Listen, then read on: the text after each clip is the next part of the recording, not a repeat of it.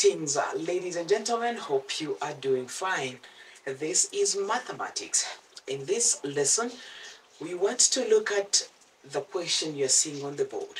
The question is from 2016 General Certificate of Education, Gce Paper 2, question number 2B.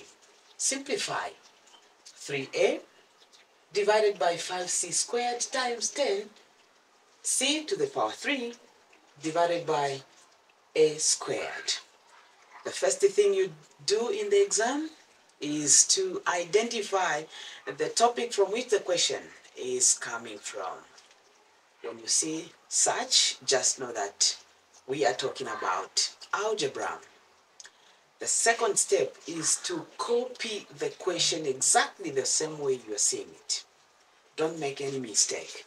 So we'll be able to copy 3a over 5c squared times 10c to the power 3 over a squared. Now that we have copied the question, what next? We start simplifying, alright? Reducing the number of terms, also making it simple. We have a combination of numbers and variables. So we're going to start with numbers. Okay, you're going to start with numbers. When you have a multiplication symbol in between the fractions, just know that you can reduce the numbers and also variables. So we're going to start with the numbers. Okay, look at the numbers that have been provided. We have 3, we have 5 and 10. Can we reduce those numbers?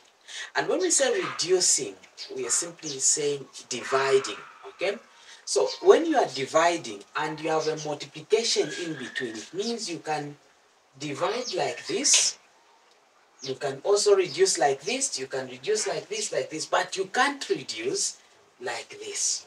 No. In short, I'm saying you can reduce a numerator and a denominator. So a numerator here, denominator. Numerator here, denominator.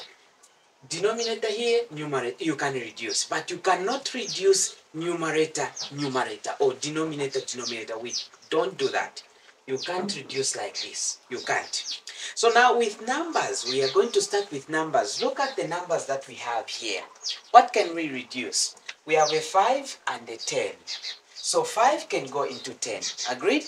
Yes. So we're going to say how many 5s are in there? 1. How many 5s are in 10? 2 of them. What else? We are done with numbers, okay? We can't reduce any further with numbers. So we are done just like that. After that, you're going to copy what has remained. What you have remained with, copy. Okay? Don't do everything at once. You get confused and you'll be able to make mistakes in that way. So we are going to have 3a here, which is 3a, like this. We also have divided by c to the power 2, okay? That is what has remained. The 5 has gone. Times, we have 2 here. We have c to the power 3, like this, okay? Over what has remained here, a squared. Don't be putting equal sign here. You are simplifying, not solving. Okay? So from there, this is what has remained. What next? I'm done with numbers. I will go to variables. Can I reduce some variables here? Yes. I've got a that can be reduced with this. C can also be reduced with that. So I'll say, okay, here, how many a's do I have? 1. So I'll cancel this a. Here, how many a's do I have? 2 of them. So since I've cancelled 1 here, I'll also cancel 1 here.